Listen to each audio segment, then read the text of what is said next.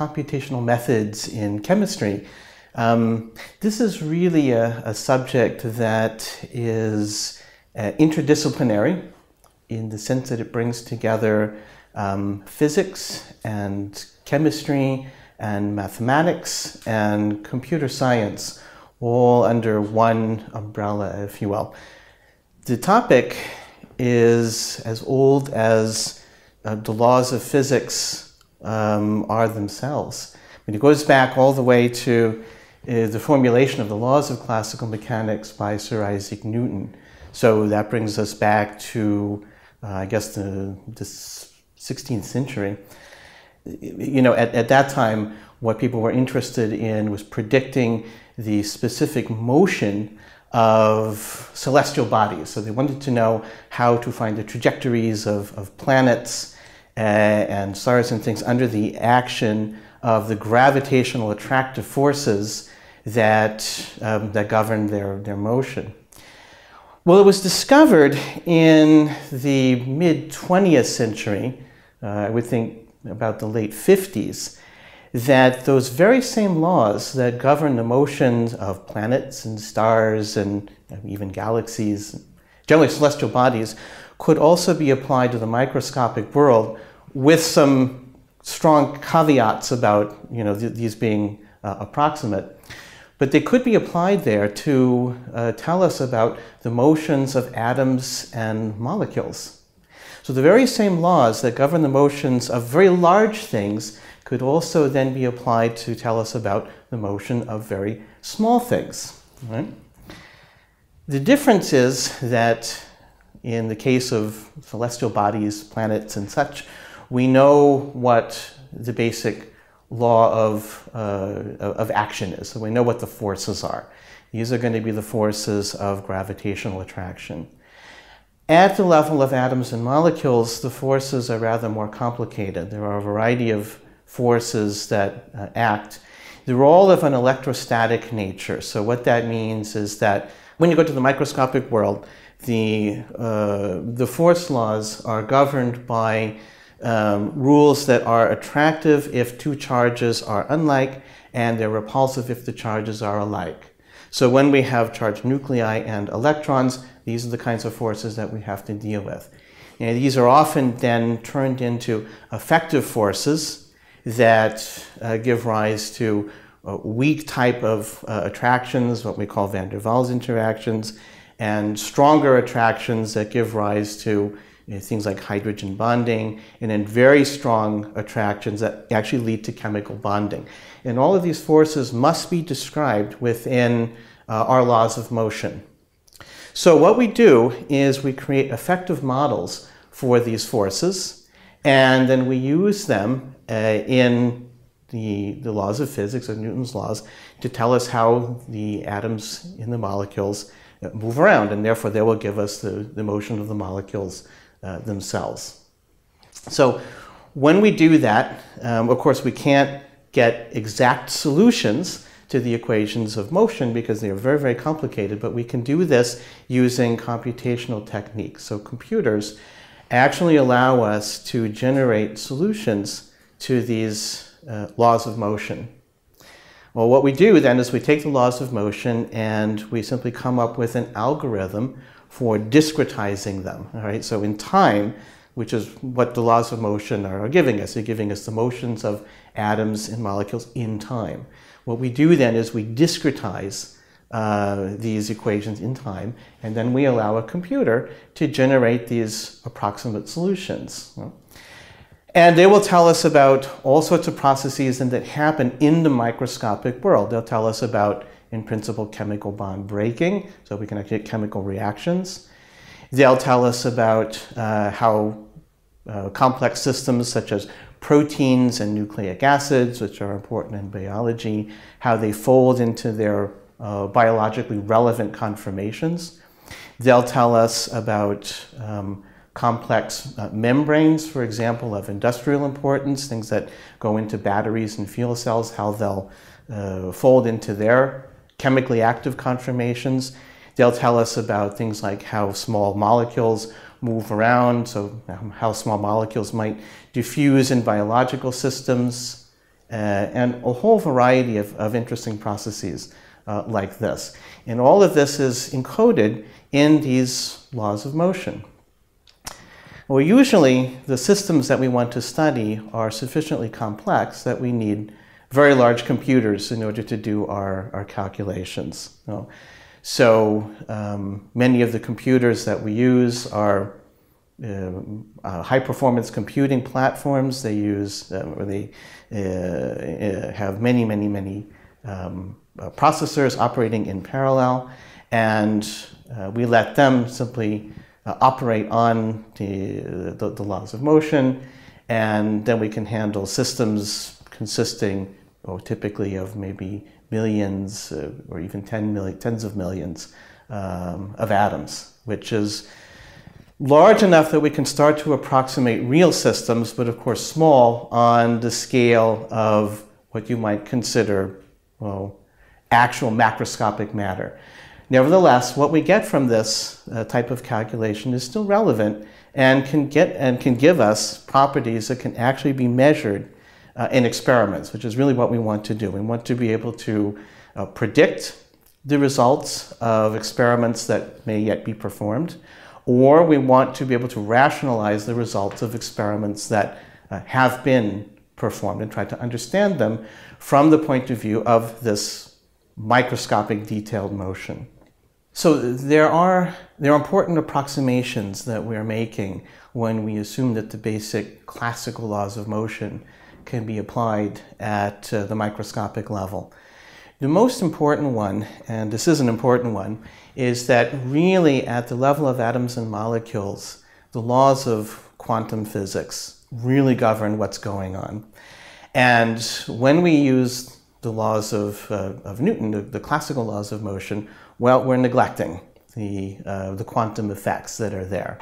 So that is a severe approximation. It's one that can be corrected for with techniques that are not unlike what one uses when applying the classical laws of physics, but they effectively incorporate quantum effects that we're missing. Right? So that's something that we always have to be aware of, that we're making this approximation that the laws of classical physics apply rather than the laws of quantum physics. But once we accept that approximation, then we can turn all this microscopic data that we get, which is really at the level of having the time-dependent trajectory, so the exact motion of every atom that we're studying in our system. And we need to turn that into something that can actually be measured in an experiment. So we need to turn that into what we call an observable. The way we do that is to use the rules of something called statistical mechanics. Statistical mechanics is an area that is applied throughout physics and chemistry and even biology to connect all this microscopic detail that we have, all these time-dependent trajectories of thousands, hundreds of thousands, even millions of atoms in our system into real observables. What it says basically is that you can attach to all this motion a specific statistical distribution, all right, typically a very simple one, and then you can express any observable that you might be interested in as an average over such a distribution. And using those rules, we can turn all this microscopic motion into an actual physical quantity that we might want to measure. A very simple example would be to turn let's say all the velocities of all the atoms into something that you might measure, which would be the temperature of the system. Now that can be done simply by computing an average of the squares of all those velocities times their masses, which is a measure of the kinetic energy. And that connects directly to temperature. So temperature, which is something you can get just by putting a thermometer in your system, can be obtained simply by doing this kind of average over the velocities. So other things that we can obtain from all this microscopic motion might include, for example, the pressure of the system, which is something you can easily measure. We might want to get things like entropy or the enthalpy or just average energies. We might be interested in dynamical properties that would include rates of diffusion, rates of chemical reactions, various vibrational properties. All of these things are available to us through the application of the laws of statistical mechanics to all of this underlying motion that we get from our computer simulations. I should mention, of course, that molecular dynamics, which is this technique by which we're solving the Newtonian equations numerically, there is an alternate way to get statistical properties and observable properties, and it's through a method known as Monte Carlo, which is another very popular approach. Again, like molecular dynamics, Monte Carlo was an approach that originated, maybe around the mid-20th century or so. And the idea here is that instead of using the statistical distribution to turn the microscopic trajectories into observables, we actually work directly with that distribution and we create samples from it. So the way that's done, and hence the name Monte Carlo, is that it's done through what we call games of chance. So the idea here is to use random numbers and a particular model game of chance to create samples, direct samples from this statistical distribution that you're interested in. You create these samples, and what these samples then are microscopic configurations. So in other words, they would be configurations that are the positions of every atom in your system, for example, or every molecule in your system. You choose the level of coarse graining that you want, and then the rules of Monte Carlo give you these configurations. Then you can perform direct averages over these configurations in much the same way that I just described, and turn those also into the observable properties of the system. Now, where the field is now is, of course, we have very good models for the interactions between atoms and molecules in the system, so we can model these things reasonably accurately, but there is a better way to do it than using effective models. These models tend to describe, in very simple ways, chemical bonding, and they tend to describe sort of very localized motions of atoms and molecules. For example, if I have 3 atoms connected by 2 chemical bonds, then there might be a bending motion between them. And if I have 4 atoms connected by chemical bonds, then there's going to be a sort of torsional motion between them. All these various things can be described by very, very simple models for these types of interactions. But a much better way to treat this kind of problem, to obtain these interactions, is to use the rules of quantum mechanics. And I said that we approximate the system with the laws of classical physics, but where the forces come from, if we don't want to use a model, is we can use a level of quantum mechanics that separates the electrons from the nuclei and says, well, we know that electrons are basically the glue that holds atoms together into molecules. It's electrons that are responsible for chemical bonding. It's electrons that are responsible for weak interactions, such as van der Waals forces and things like that. So the alternate way then is to treat the electron distribution and the quantum electronic structure problem directly, and solve that problem, and then from the solution of that problem, obtain the forces between nuclei directly from this electronic structure. When you do that, you're doing something that's called a first principles, or using the Latin phrase ab initio, molecular dynamics, which means from first principles. What this kind of model can describe that many of these other effective models can't is actual chemical bond breaking and forming events. So you can really do chemistry this way. And of course, the other thing that you get from this is the changing distribution. So you get a way of describing the interactions that's sensitive to the local environment and how that local environment changes as atoms and molecules change their configurations as they move around. And this is actually important for having a higher degree of accuracy in the model, and also to be able to predict things without having to have the benefit of a model that may have certain parameters that you need to adjust according to the experiments that you're trying to mimic. Right?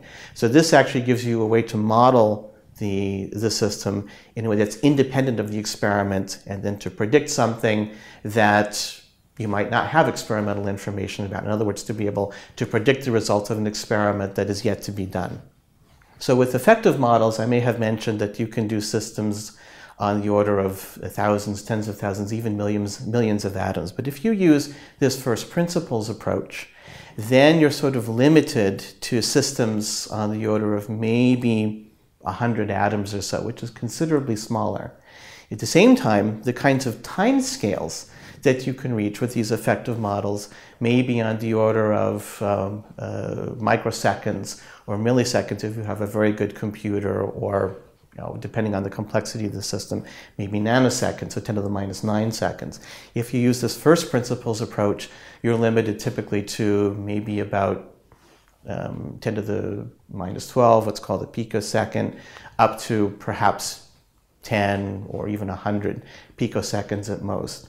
So where the field wants to go, of course, from here is to be able to have algorithms that are effectively able to attain these interactions from first principles more efficiently, and of course to take advantage of emerging hardwares, graphical processing units and very large-scale parallel computers, to be able to extend both the time and the length scales so that we have the ability to predict these results on larger systems more accurately for longer times. The longer the time we can get, the more interesting processes we're able to mimic.